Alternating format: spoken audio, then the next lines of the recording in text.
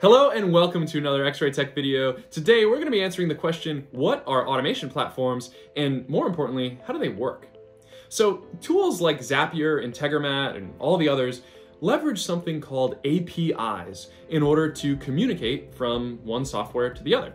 Now, an API is part of the fabric of modern software. It is an application programming interface that essentially allows software to talk to each other. Modern software will have an API for the backend to talk to the front end, so the data to talk to the user interface that you actually see and click and touch, but it'll also have an API for external things to communicate to the tool. What tools like Zapier and Integromat are doing is leveraging existing API calls and putting a UI in front of it, putting an interface for you, a non-technical person, to be able to just click and drag and input whatever information you want to show up in the tool without needing to learn how to write an API call. You can leverage the power of modern software through automation without needing to learn how to code.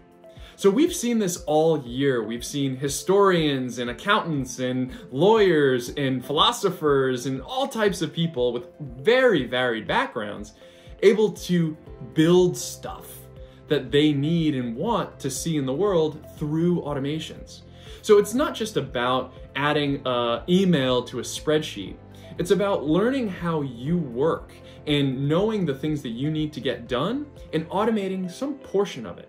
Because if you are able to create that automation that you can rely on in a consistent way, then you're able to focus your work and effort on things that actually require human attention instead of button pushing, right? You're not here to push pixels or to beat up robots, right? You're here because you're trying to get more done with the same resources that you have.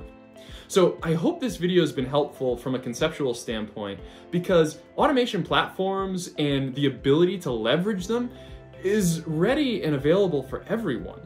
There's no real technical hurdle for using no-code platforms at this point. You should be confident enough to be able to give it a try. And with this video, I hope that you can see how the fabric of modern software has made it possible for no-coders like myself to be able to do a lot more with a non-technical background. So I hope this video has been helpful. There is so much more to say about no-code and low-code and automation platforms in general, and this space is just going to keep growing bigger and bigger. We really think it's the third wave from the web developer to the app developer. That third wave is going to be the automator. So I hope this video has empowered you to take the first step and give automation a try. As always, links and resources are in the description down below, and don't forget, keep the flow.